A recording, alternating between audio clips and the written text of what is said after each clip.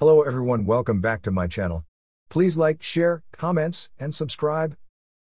Egypt's first high-speed rail system has taken another step forward with the signing of a $3 billion deal by Siemens Mobility to cover the first 660 kilometers of the 1,800-kilometer train network.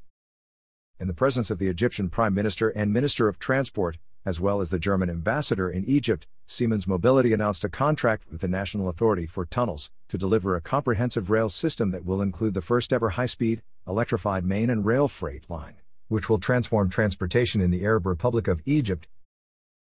Siemens Mobility will provide comprehensive services to design, install, commission, and maintain the systems for 15 years in collaboration with Orascom Construction and the Arab contractors. The total contract value is around $4.5 billion, with Siemens Mobility accounting for nearly $1.5 billion.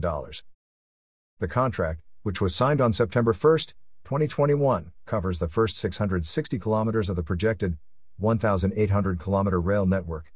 In addition, in the following months of 2021, it was decided to discuss and finalize agreements on the two other high-speed railway lines, including rail infrastructure and trains, as well as maintenance.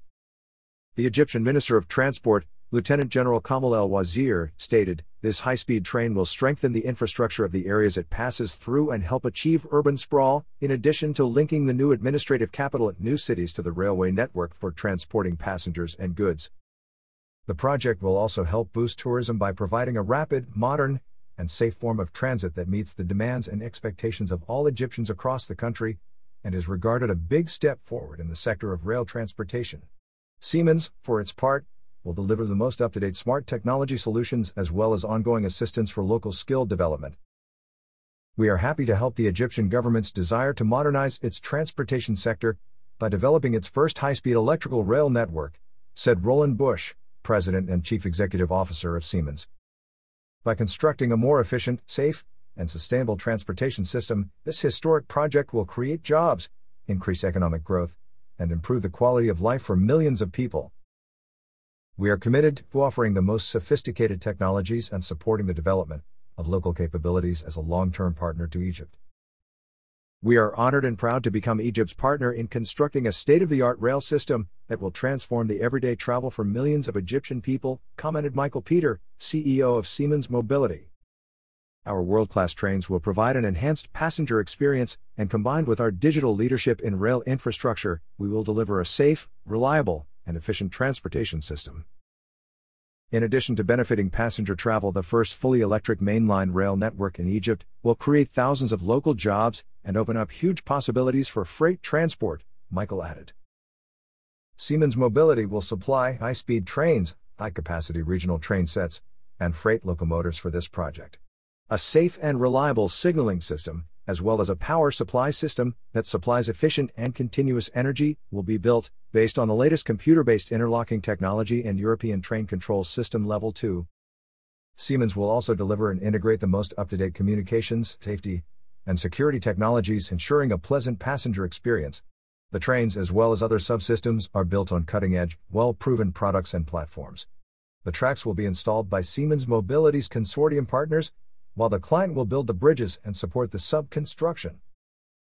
The 660-kilometer route will link the Red Sea port of Ain Sokna with the Mediterranean ports of Marsa Matruh and Alexandria, providing a Suez Canal-style link on the rails. The two additional lines will connect the Greater Cairo region to Aswan and Luxor through Hurghada and Safagia, respectively, along the Nile River. The entire network will re-establish Egypt as a regional transportation leader, with expected consequences on several economic sectors, including the empowerment of small and mid-sized firms, and a predicted economic boost. The partnership will directly employ around 15,000 Egyptians, with another 3,800 employed by Egyptian suppliers and indirectly through the Egyptian economy. As soon as the other lines are ready for implementation, it is expected that many more positions will be generated. In addition to creating jobs, the project will support a large local technical training and qualification program, which will offer the necessary skill development to complement the project. In comparison to present emissions from vehicle and bus transit, the fully electrified system will lower primary energy consumption and overall air pollution by 70%. As a result, Egyptians will have a better quality of life while also conserving the environment. The rail system will be built using cutting-edge technology, tried and true products, and European standards. The signaling system that will be provided meets the strictest safety standards. Passengers and employees will also be safe thanks to comprehensive testing, commissioning, and local training. The connection will carry more than 30 million passengers per year and save up to 50% on travel time, resulting in a significant improvement in employee productivity. It will also connect Cairo to the new urban settlements that are being built. Cairo's population has more than doubled since 1980, reaching almost 20 million people.